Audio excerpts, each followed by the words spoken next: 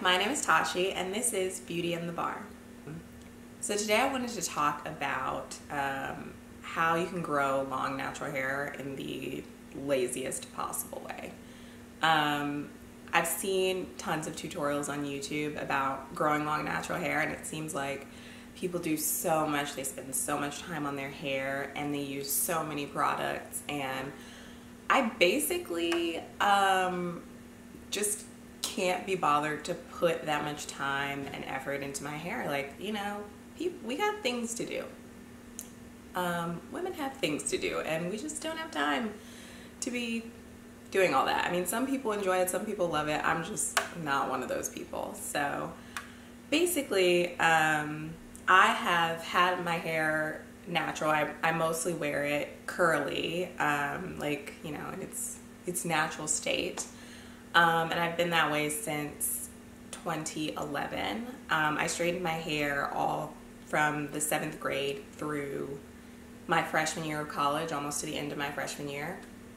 And when I got to Howard, which is a historically black college, there were tons of other young women around me who had natural hair and wore it in different styles, and it just, you know, was very accepted, and people were having fun and experimenting with their hair, and it just made me feel like it was fine to just have my natural hair. Like, it would be a lot more low maintenance. And in addition to that, I was going to like parties all the time and often on the weekends, and I would go, you know, dance. There would be all this moisture in the air, and I would mess up my hair and have to re-straighten it. So I was straightening it even more frequently, spending tons of time, and also damaging my hair. It was starting to break off. So those are some of the reasons I decided to go ahead and start wearing my hair naturally. So now I get my hair straightened, I would say 2 to 3 times a year. And I have it straightened now so that you can see kind of the length that it's grown out to. I don't like to have it completely bone straight, so I usually do the curls this way, but you can see it's grown out quite a bit. Prior to this, it never reached below shoulder length.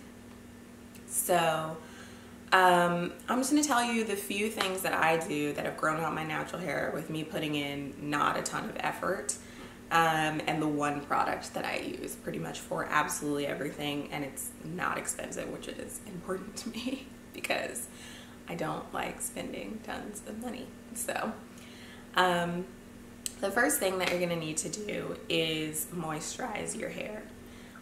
Moisture is super important because it keeps your hair from breaking off, it keeps your hair healthy, it keeps your ends from splitting, but you don't need 100,000 different products and oils and butters and creams in order to keep your hair moisturized.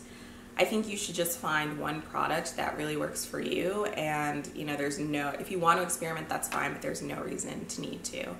The product that I use is Aussie 3-Minute Moist Deep Conditioner. It's the one that comes in the purple cylindrical bottle with blue writing on it.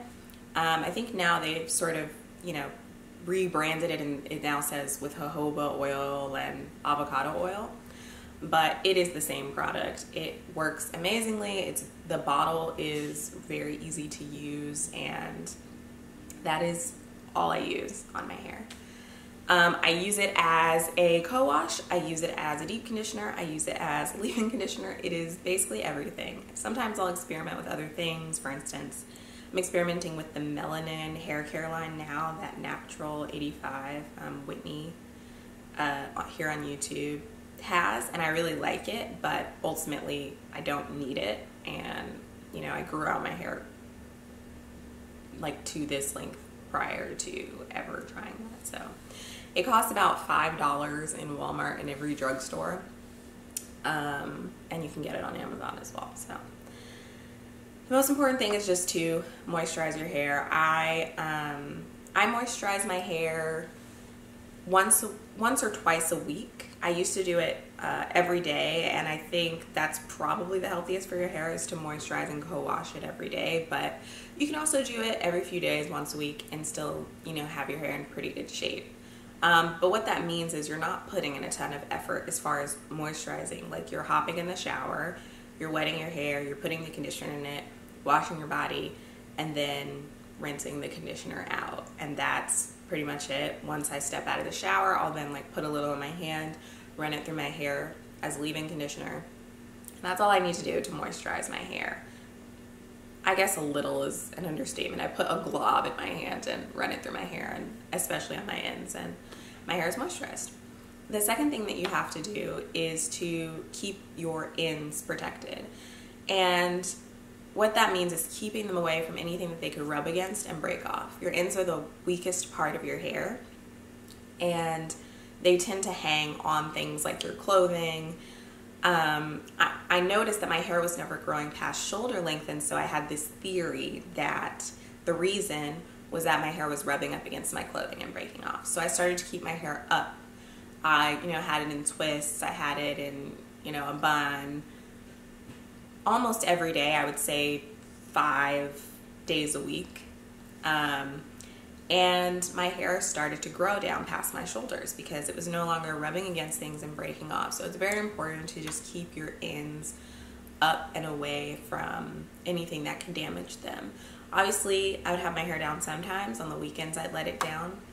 And that's still pretty much what I keep to now that I'm a working professional and no longer a student. I keep my hair up in a bun 5 days a week normally, and then on a weekend, sometimes on a Friday, so maybe sometimes it'll be 4 days a week, but on the weekends I'll let my hair down, and then on Sundays I'll do it, detangle it, and put it back up for the week. So the third thing that you have to do is leave your hair alone. You have to limit the amount that you're manipulating your hair. When you want your hair to grow, it can be very it can seem like the thing that you need to do is to do as much as possible to your hair, to constantly be moisturizing it, detangling it, touching it, all of this. But that is just, again, having your hair rub up against things. You're constantly touching your hair in the same way that if you were brushing your hair all the time, it's actually not good for your hair. It's not good to be manipulating your hair all the time. You want to keep it detangled because you don't want it to get crazy and matted, but you should manipulate it as little as possible to keep it detangled and moisturized. So I detangle and moisturize my hair once a week. I get out of the shower, I detangle it, I put it into flat twists or braids, and I put those into a bun, and that's pretty much what I do for the week. If my hair starts to look frizzy around midweek, sometimes I will untwist and then just retwist each twist or each braid.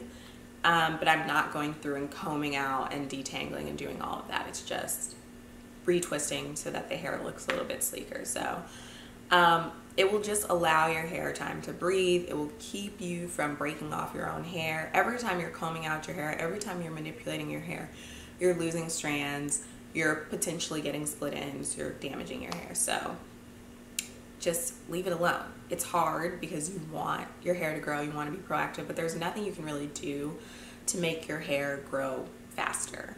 I mean, there's certain supplements you can take. You can take biotin, and that will make it grow maybe a little bit faster. Eating a healthy, balanced diet is probably the best thing to get your hair to grow maybe a little faster, but most importantly, healthier and shinier. But yeah, the most important thing is going to be just leaving it alone and being patient. So that's it. That is the Lazy Girl's Guide. It is literally, I spend, I don't know, probably an hour a week on my hair, maybe an hour and a half total. And that's just because my hair takes forever to detangle because there's just a lot of it. So that's about it. Thank you for watching. If you like this video or you found it helpful, please go ahead and like the video and consider subscribing, and I will see you in the next video.